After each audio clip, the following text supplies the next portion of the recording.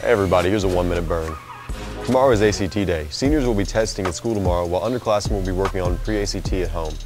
Good rest tonight and good luck tomorrow. Students planning on returning to school for the second quarter must let the school know by September 28, 2020. This is just to let the school know of your intent to return to school after fall break. Heat tryouts will be Saturday, September 26th from 1 to 5 p.m. in the Aux Gym. Administration will be checking for parking passes soon, so stop by the bookstore and purchase your pass. Well, let's move on to some better news. Congrats to Ella Johnson, who was named Area Player of the Week for September 7th through the 12th. Also, congrats to former Blackman Lady Blaze basketball player Crystal Dangerfield on being named the WNBA's Rookie of the Year. Happy birthday to Joshua Allen, Tansy Boyce, Kayla Donaldson, Martinius Hopper, Gavin Mills, Mary Reynolds, Lauren Smith, Maria Solis Cruz, Jackson Tripp, and Tristan Wilkerson.